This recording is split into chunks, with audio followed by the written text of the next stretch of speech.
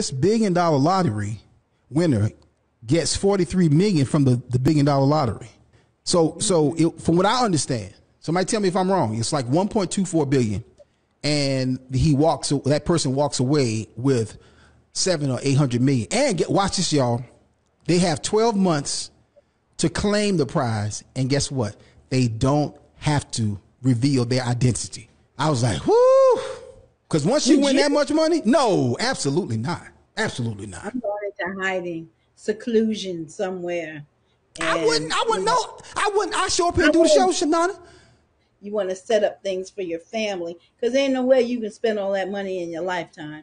So, and if you do, use a stone cold fool. I was like, well, what you want to? I'm telling you. Right.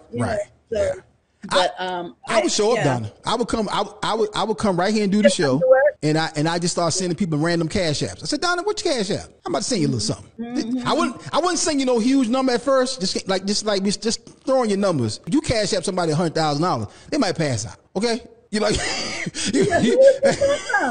What? Wait! Somebody done made a mistake. That's right. What I was like. You done made a mistake.